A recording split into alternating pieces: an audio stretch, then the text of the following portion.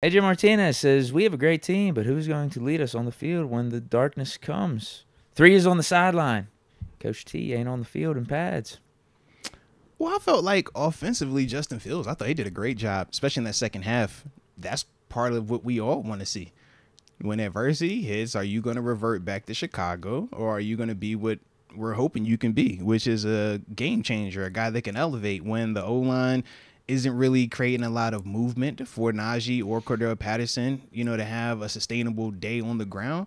Can you be the guy that rises above it when, they're giving you a ton of zone concepts, which the Colts were doing? If that first window isn't open, can you buy enough time to hit a GP streaking down the middle of the field? Can you buy enough time to hit a Calvin Austin sitting down in between the cover 2 defenders? He's showing that he could and that he did. And for me, man, I think that that's leadership. I think that that's what we want when you're talking about the quarterback position. That's why, when you talk about him being the 11th overall pick when he was drafted, that was what the expectation or the hopes were, that he could do what we just saw him do on a consistent basis. And we're seeing it. Luckily for us, this is that, multiple years of the struggles. I think we are getting a more matured, a more battle-tested version of Justin Fields, who is very smart with his decision-making. There was a couple of throws that he did make that I liked, that I thought were situationally aggressive and at the right time to be aggressive. But then there were also some throws that I could see him thinking about making that he actually did not make. And Deke, I think we were all happy, because I don't think it would have been the result that we would have wanted it to be. But Dude, I he like has not put the ball in harm's way at all, really. I'm watching him. I'm like, I see what he's looking at, because we talk about what's the intent. And it's like, he's thinking about it, and he's like, no, Cordell Patterson here. I'm thinking about it. No, Najee here. And I'm like, yo, that's all I want, man. Make a good decision. If it's not there, cool. Bump it. Next play. It's zone. Take what they give you. Next play. That's, when I think of the great quarterbacks, like, not only can they push it downfield, we know you can do that, but can you take what the defense gives you? When they're just giving you that, take that. And then when it's time to get the dagger, when it's time to get aggressive, then show me you could do that. But don't just be greedy. Don't just, be reckless for the sake of, the clock and, how much time, just got to push right now. It's like, nah, you got time. To me, I think that's leadership. And I think that the team rallied around that. Now, defensively, different convo, right? Different convo. I'll just leave it at that right now. But I think offensively, Justin Fields is providing a certain level of leadership and a certain level of trust. And I think as a whole, the team is going to believe in him even more so because of how he performed in that second half and his ability to galvanize the troops and be the guy that not only was, doing it from a body language or communication standpoint, but also from a production standpoint. 3 touchdowns, right? 300 yards through the air, 50 on the ground. First time in Steelers history a quarterback has ever done that. Talk about a multi-touchdown game. Y'all know we ain't had one of them in forever. So, to me, man, I look at that and I say, man, that's where your leadership is going to start to come from, man. Typically, you want your quarterback to be the guy producing, be your best player. Right now, he's playing like that. So, I'm like, I think that's my leader. That's my leader. Yeah, even though we lost, even though he didn't close it out at the end, I thought he took another step up in my book. I would agree. Elevated again, went up another level, because we talked about the first 2 weeks. Fields just don't lose us the game. Mm-hmm. Manage the game.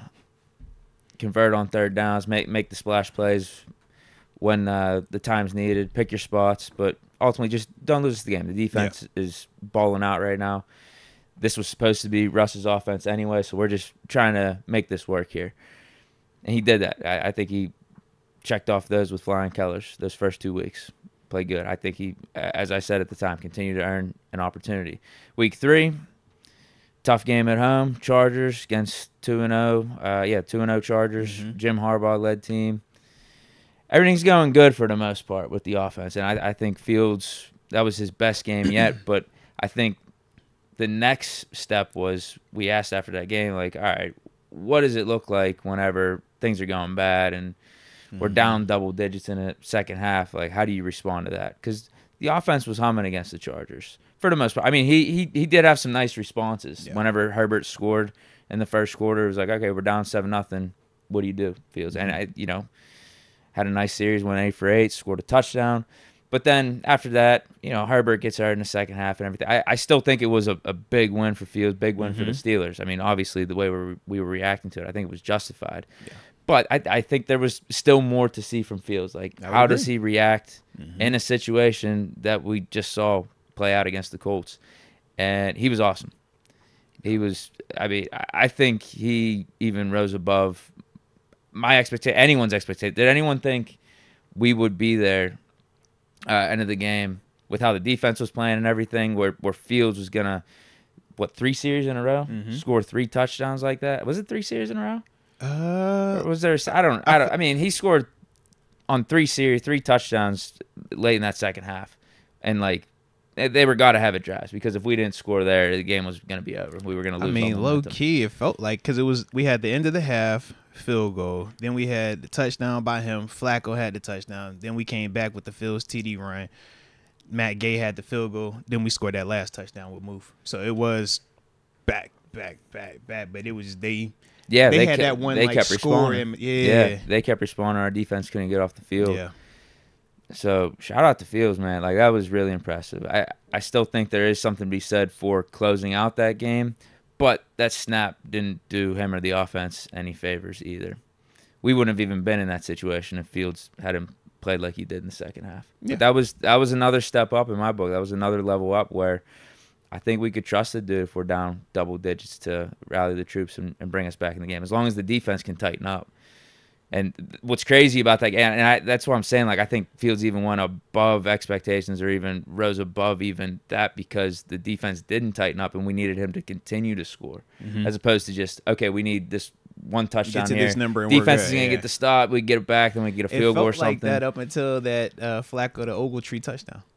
It felt like, they're stuck right at this number, and now we're about to go ahead and take the lead or tie it, and it was like, dang, that was a touchdown right there that hurt us. Yeah, I was really impressed. Yeah. Shout out to Fields, man. Like I said, I like what I saw from him, man. I think that I learned more about him this game than I did last game. Last game was cool, but I told you, for the people that weren't going to be believers of Fields, what they would point to is how that second half played out once Herbert got hurt.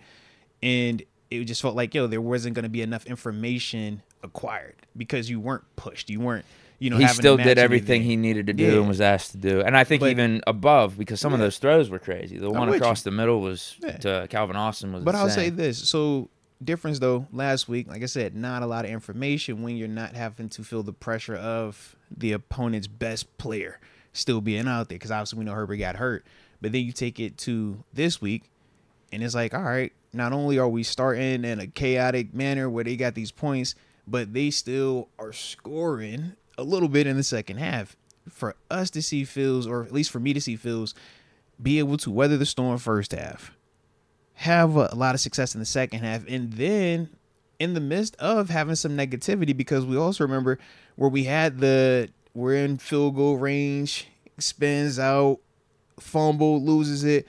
It doesn't kill us, because defense stepped up, though, forced the field goal. They missed the field goal. We come back, and now we get ahead, and we went ahead and scored. But to me, it was good to even see that in the moment of not just team adversity, him as an individual having adversity, because as the team, we're all down, and we know that the first half wasn't exclusively on Fields or exclusively on one player. It was a collective. So when you get in that second half, and now it's like, dang, I got me something that I'm responsible for. I was eager to see, man, are you going to go and come back your next series and you're pressing and you're trying too hard and now you make a bad situation worse? Or are you going to go in the tank? Or are you going to respond in a way that, would make us all feel good? And I felt like that's what he did, when you could see him literally coming right back like, all right, that was the mistake. All right, bet. I ain't tripping no more. Like, let's go. Let's go. And then again and again, over and over and over. Heck, even with the chaos of that end of the game snap situation, it's like, man, he still, I want to say it was the next play. Najee needs to get out of bounds. We would agree with that as well. But I would also say this. It's just, I can look at whether we say coaching or more accountability. But that happened a couple weeks ago with GP, and we all laughed it off and said, oh, well, he got out. Everything worked out. No harm, no foul. All I say is little things become big things. It was no harm, no foul, because he luckily stepped out by accident, and we gave us enough time to kick a field goal This time, Najee didn't get out. It wasn't luckiness. Now, granted, I know the first I'm talking about George Pickens, this one Najee, but as a whole, it's just understanding the situation. Those 2-3 yards are not worth those 2 to 3 seconds or the clock actually being running. You got to get out of bounds. And it was a good call because you're going backwards. They're not stopping the clock if you're going backwards, going out of bounds. You have to be going forward to be getting the stop, to get the clock stopped. So it was a good call. But I look at that type of stuff. I look at the little things that we've been able to get away with at times because we were winning. And we just all like, oh, swipe it under the rug. And it's like, man, we've had blown coverages before in games. And we've been able to get away with it. This week versus Joe Flacco, he took advantage of every blown coverage that we had.